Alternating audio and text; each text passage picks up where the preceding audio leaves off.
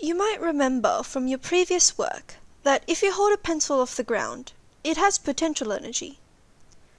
So where does this potential energy come from? Think about holding a pencil out in space. Will it still have the same potential energy?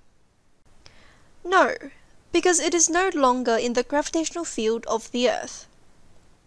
In other words, it is the gravitational field that an object with mass has that gives gravitational potential energy. Just like how a gravitational field has gravitational potential energy, an electric field has electric potential energy. Consider an object in the gravitational field of the Earth.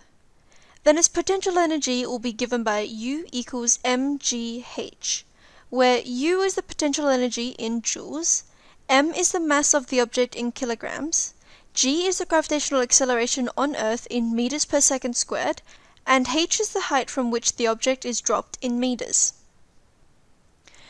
Note that h is how high the object has been dropped. In other words, displacement. So we can replace h with s. Now, let's say this object was moved to some arbitrary gravitational field. Then g, the gravitational acceleration of the Earth, would no longer apply. Instead, let's call the new gravitational acceleration due to this new gravitational field a.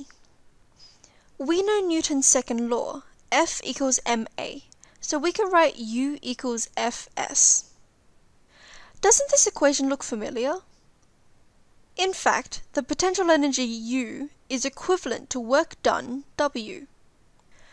So, through some substitutions, we've gone from the potential energy equation to the work displacement equation. But we can go further.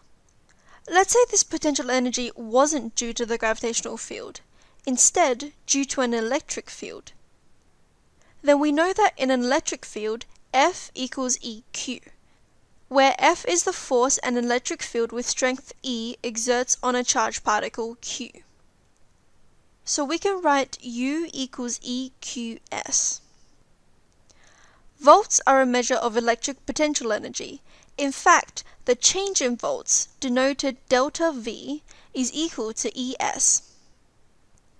So now we have U equals delta VQ, which tells us that when there is a change in voltage, there is work done on the charged particle by the field. This equation is often written in the form delta V equals U on Q. Quite often, people also drop the delta. So you will often see this equation written as V equals U on Q. We can do a unit check.